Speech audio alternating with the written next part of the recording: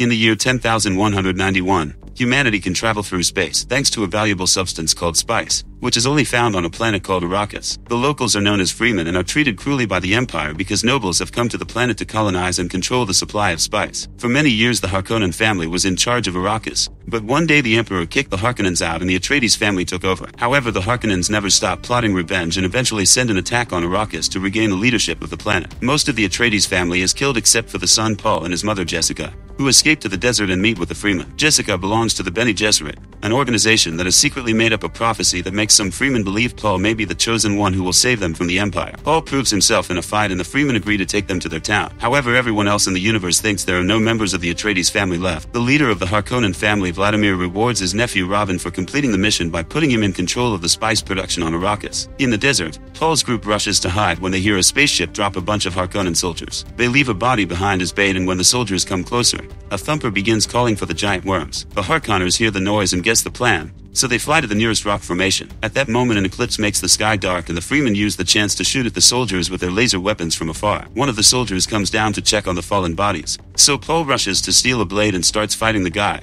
showing off great skills before killing him. A second soldier appears behind Paul, but Jessica immediately beats him to death with a rock. Once the battle is over, the Freemen extract all the water from the dead bodies. Jessica suddenly throws up and the others think she's disgusted by the sight, but she's secretly pregnant. Then all the soldiers' bodies are piled up and the Freemen call a giant worm to devour them. Meanwhile, Robin is told that he should move his troops away from Freemen territories because they're losing too many men there. Furious, Robin begins beating up his assistant while yelling that they're losing men to rats. Eventually, Paul's group reaches the Freemen's town. Many people aren't happy to see Paul and are wary of him, but some locals believe the prophecy and bow to him. Stilgar tries to convince the council that Paul is the chosen one, but they don't take him seriously. Paul and Jessica are still given food, and the spice in the dish makes Paul have a vision he can't understand. Afterward, Jessica is called to watch the ritual in which they extract the water from the warrior Paul killed and add it to a lake in the cave. Stilgar explains that this is one of thousands of water caches created by the Freemen to help terraform the planet. Then he reveals their Reverend Mother is dying and they would like Jessica to take her place. Jessica accepts for the sake of helping Paul. She's taken to a cave where the Reverend Mother touches her face while the Freemen outside pray. Next, the Freemen give the water of life to drink,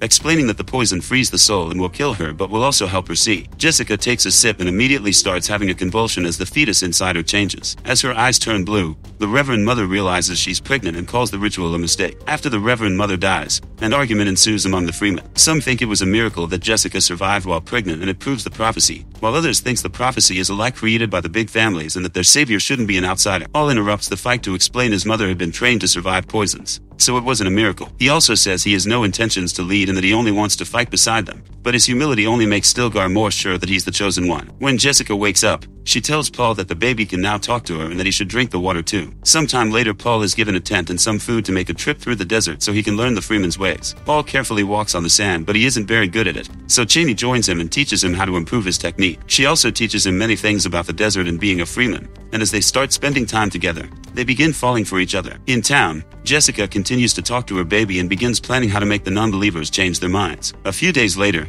a harvester appears in the desert to gather spice. The Freemen come out from their hiding spots in the sand for a surprise attack, killing a bunch of soldiers while moving expertly on the sand, which gives them an advantage. The enemy has also brought an aircraft along that opens fire on them, so the Freemen rush to take cover under the harvester. Cheney and Paul come out and bring out 2 more soldiers. Then Paul acts as bait to get the aircraft's attention on him and Chan brings it down with her laser gun. Now the way is open for more Freemen to come out of hiding and shoot at the harvester at the same time, finally destroying it. That night the group celebrates their victory and finally accepts Paul as part of the Freemen. They give him a warrior name and hug him as an official welcome. The next day Paul watches Stilgar ride a worm and takes off his family ring, accepting he isn't an Atreides anymore. Then Cheney joins him and they share a kiss. For the next few months, the group keeps traveling together through the desert and bringing down any harvester they can find, slowly causing great losses to House Harkonnen. When Vladimir hears about all this trouble, he kills 2 assistants in fury. He calls Robin to his chambers and informs him that if they keep on failing, the Emperor will take spice out of their control. Robin must make things right or he'll be punished. Back to Paul. He wakes up from another nightmare. He tries to share it with Cheney, but he doesn't remember much. He sees himself following a woman into war while hundreds of people die around them. Cheney tells him weird dreams are just a consequence of being exposed to spice for so long. Afterward, Paul gets ready for the Freeman's rite of passage,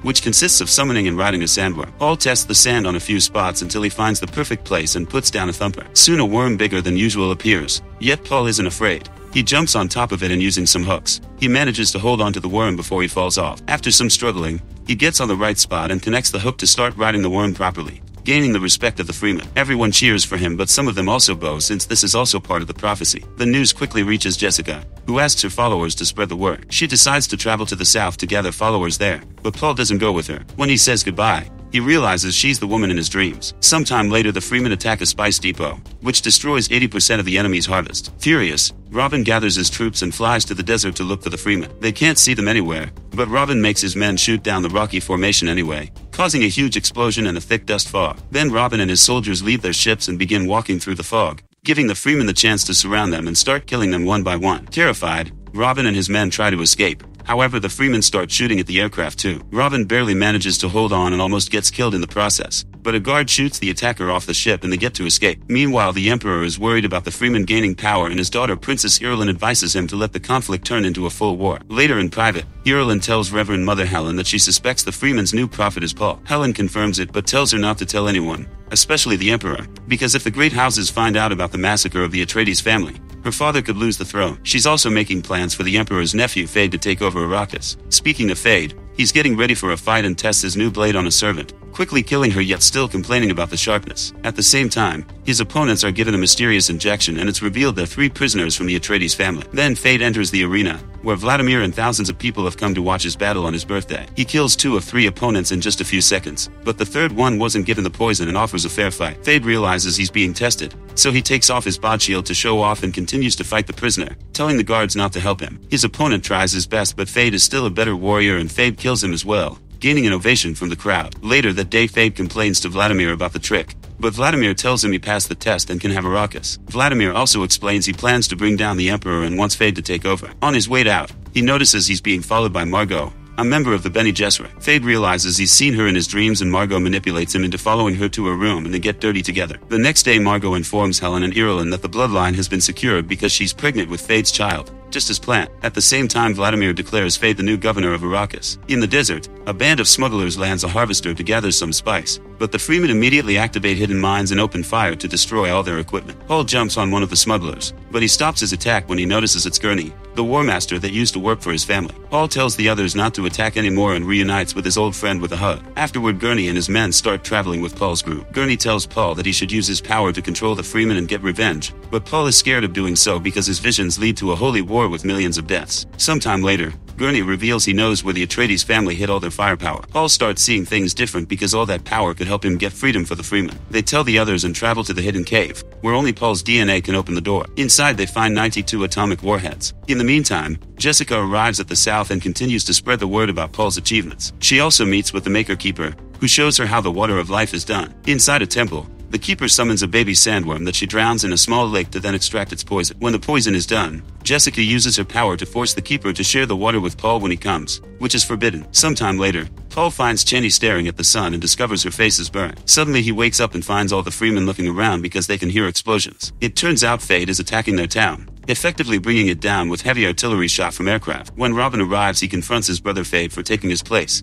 but Fade quickly knocks him down and forces him to kiss his feet. Then Fade meets with a friend of Cheney's who was captured during the attack, but since she refuses to share any information, she gets killed. Back to Paul's group, they rush back to their town to help the few people that managed to survive the attack. They receive a message from the south saying the leaders are gathering to discuss the situation, but Paul refuses to go because he's afraid of his visions. When he touches the sand, he has the same terrible visions again, but Cheney convinces him they have no choice if they want to survive. The entire group rides a bunch of sandworms and finally make their way to the south. Paul enters the temple and the keeper gives him the water of life, which he drinks without hesitation. He has a vision of his future sister standing on a beach and telling him the truth about their family. By the time the rest of the group arrives at the temple, Paul's vitals are so low that he looks dead. Cheney is furious and tells Jessica she should fix it, but Jessica uses her power on Cheney to force her to finish the ritual. Cheney combines her tear with a small amount of the water of life. Then she drops the liquid on Paul's lips to make him wake up. Everyone bows because they consider this a miracle, but Cheney slaps Paul and then leaves in a huff. Afterward, in private, Paul explains to Jessica he can see all the futures and understand the past. He's also seen his entire bloodline and learned that Jessica is Vladimir's daughter. Jessica claims she didn't know either until she drank the water. Paul announces that if they're Harkonnens, then they shall fight as them,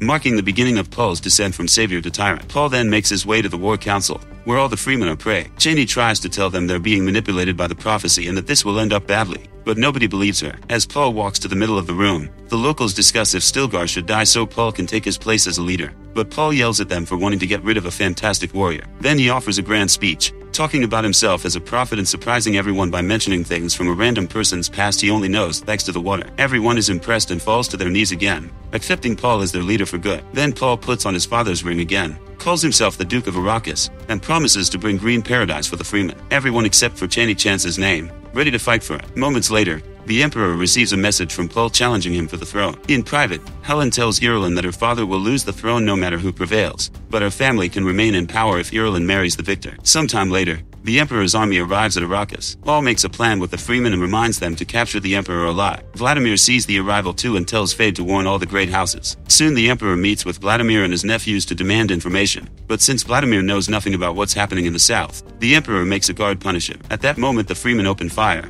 destroying the enemy's shields thanks to the atomic warheads and causing sand to blow everywhere, providing cover. They also set up a bunch of thumpers to summon an army of worms, which they ride right into battle to kill hundreds of soldiers at the same time. Many freemen come out of the sand as well, attacking from behind structure so the enemy is surrounded on all sides. The soldiers try to fight back but they aren't used to the desert and their loss is inevitable. Soon the freemen make their way inside and Paul walks through the room without anyone reacting because they are protecting the Emperor. Paul finds Vladimir trying to crawl away, and after calling him grandfather, he kills him. On his way out, he tells the others to feed Vladimir's body to the desert and take everyone prisoner. For the next few hours, the battle carries on and the freemen are clearly winning. Robin tries to escape, but Gurney finds him and challenges him, killing him in just a few seconds as revenge for losing his duke and friends. The battle ends that night and all the bodies are burned down except for Vladimir's, who is thrown in the sand. The next morning, Paul learns that the Great House's ships are above them, waiting to attack. He gets Gurney to send a warning, saying that if they don't honor his ascendancy and attack him, their warheads will obliterate the spice field. Then Paul announces he'll marry Irulan so they can rule together,